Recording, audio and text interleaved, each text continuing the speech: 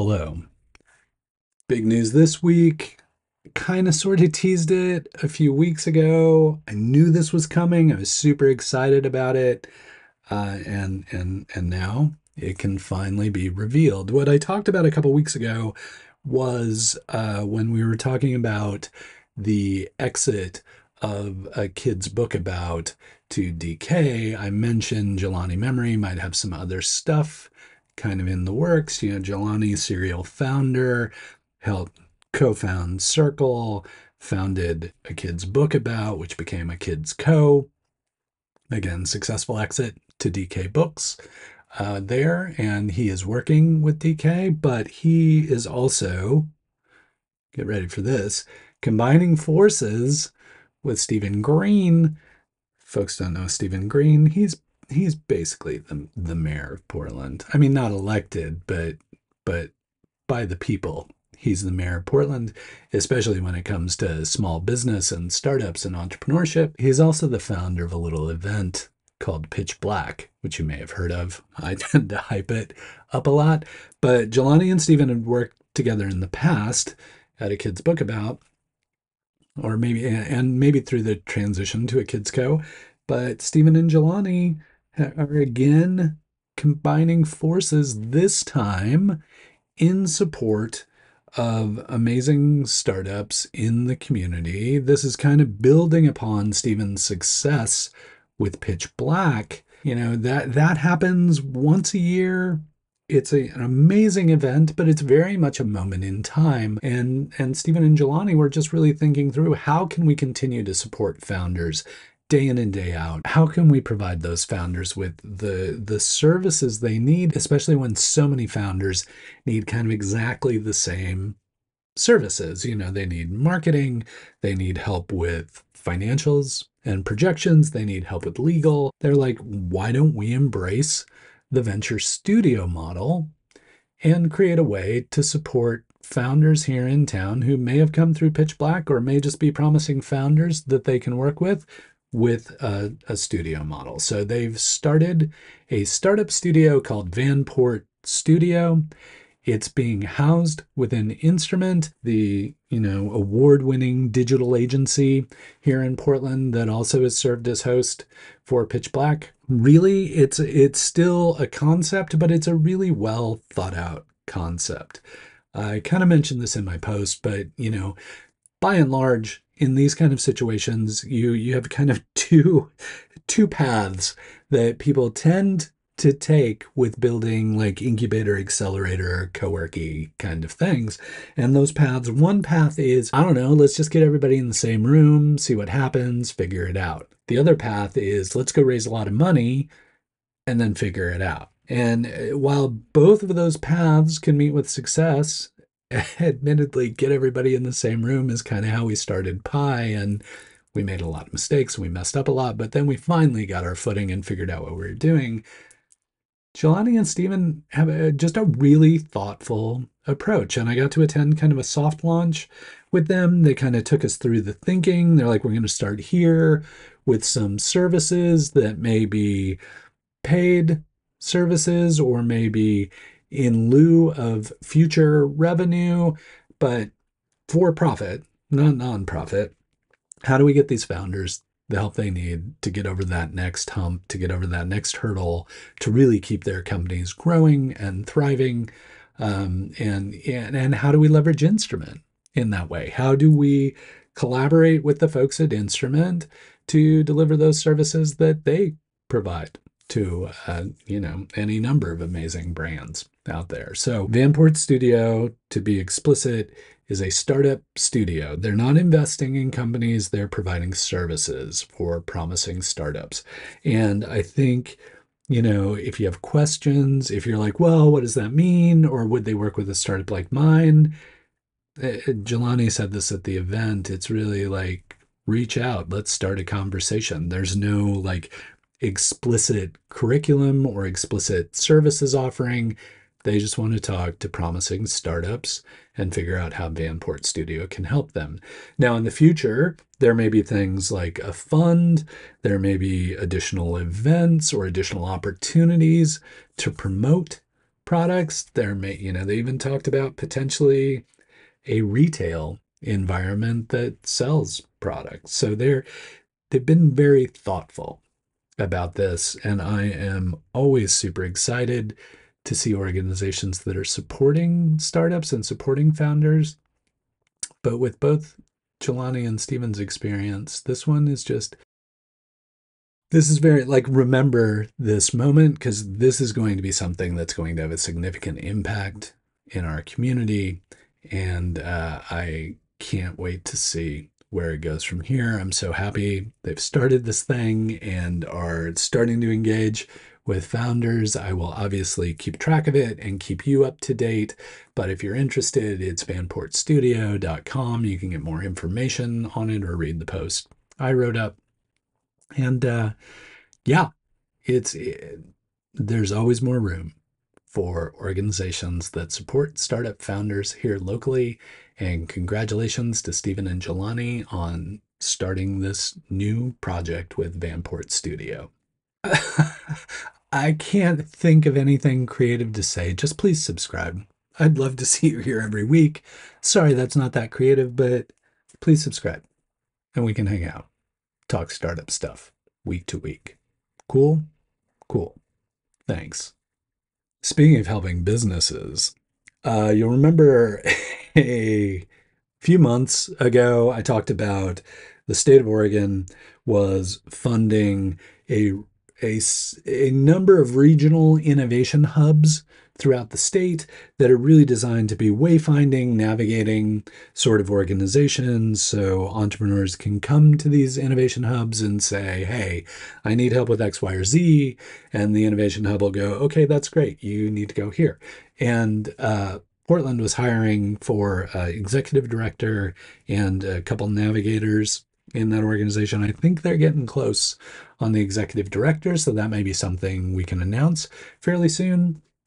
I've been in behind the scenes on the hiring, but no formal decision or like contract yet, but it's getting close. So that will be news that will be coming up in a couple weeks. But anyway, so tangent, but Regional Innovation Hub. And that's really focused on kind of venture scale innovation.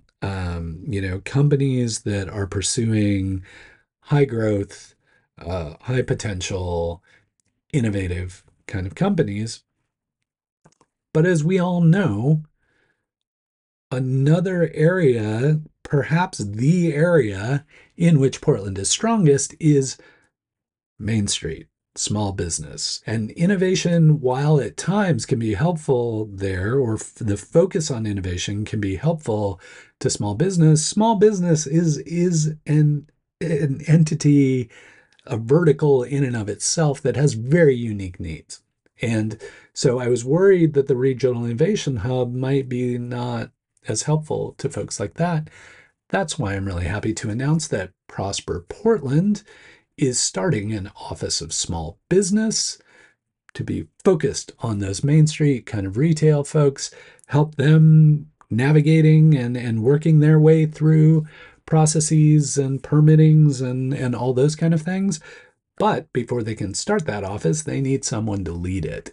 And so Shay Flaherty Bettine is hiring somebody to be the director of that Office of Small Business. And if that sounds like something that's interesting to you, they currently have a job opening for that role. I would highly encourage you to apply to it, because it's going to be one of those like critical elements of the community that has not really existed to date.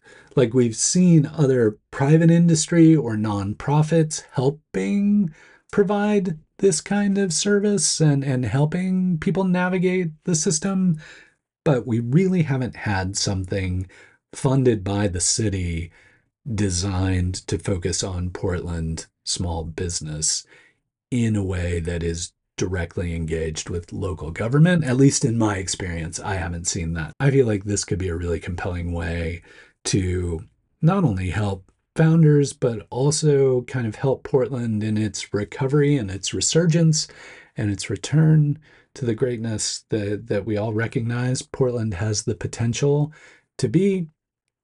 And so I'm really excited about this. We have the Innovation Hub that's coming to fruition. We now have this Office of Small Business. That's a lot of entrepreneurial support coming online for folks, a lot of collaboration and navigation and all these kind of things that can happen. And you know me, I love it when the people support the founders and support the entrepreneurs. So I'm very excited by this Office of Small Business and highly encourage you to apply if you're excited about it as well. And again, I think we're getting close on the Regional Innovation Hub, and I'll let you know when they've made the selection there for the executive director and those navigator positions as well. But this specifically, Office of Small Business through Prosper Portland. I don't know if I said that. Shay works at Prosper, and so Prosper will be the organization that houses this Office of Small Business. And I'm excited. I can't wait to see who they select and kind of where we go from here in support of entrepreneurs and founders. Other organizations that support entrepreneurs and founders often do it through funding. And you've heard me talk before about the quintessential funding venture capitalist here in town is Diane Fraiman of Voyager Capital. Voyager's located in Seattle. Diane is here. I had the opportunity to listen to a really interesting interview from TAO, the Technology Association of Oregon. They sat down and chatted with Diane. They're giving her a Lifetime Achievement Award. And so they were talking to her and recorded it as a podcast. So highly encourage you to take a listen to that, learn more about Diane and her perspective on Portland and the startups here and the venture capital environment here. As I mentioned before, Diane has been not only a huge proponent of the community, but super helpful to me personally. She's been a mentor of mine for years and years. And I always love when she gets the opportunity to share her knowledge with the broader community. So if you're into the podcasts and you have time to give that a listen, I highly encourage you to listen to the TAO interview with Diane Fraiman from Voyager Capital. Voyager Capital is not the only venture capitalist we're talking about this week. There's also a piece from Oregon Venture Fund.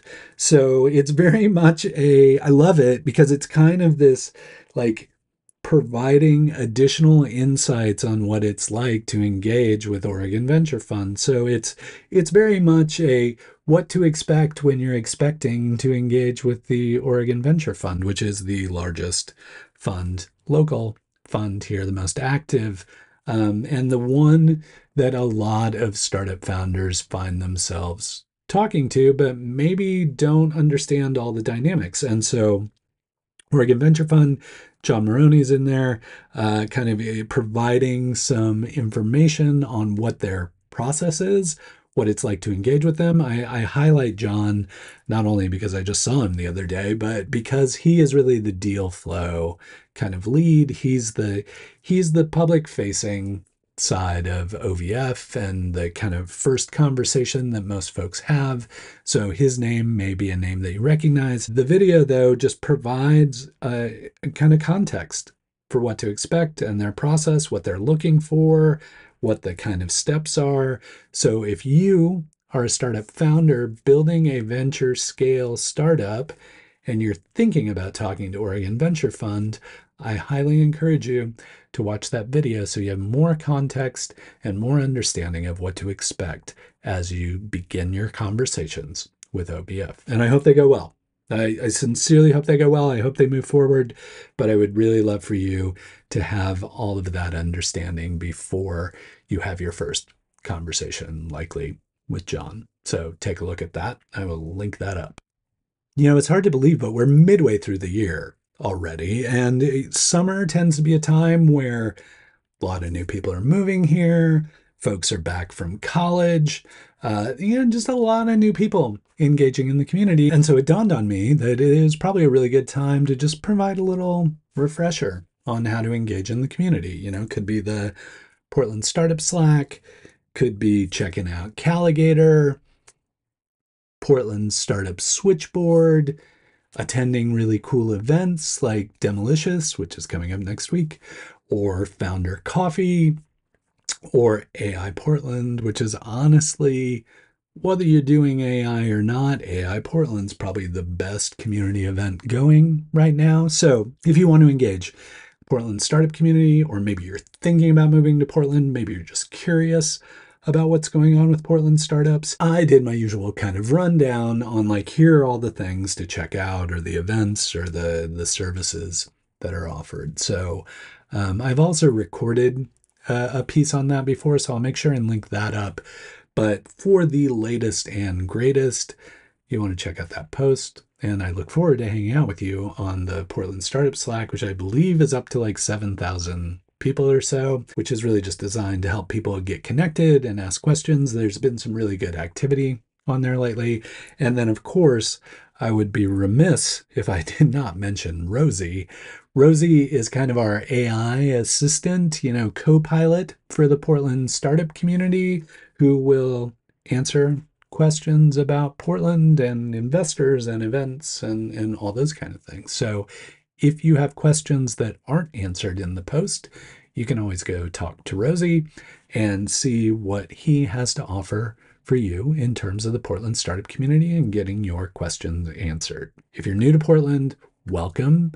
Glad you're here. If you're thinking about Portland, come on over and learn more about our community.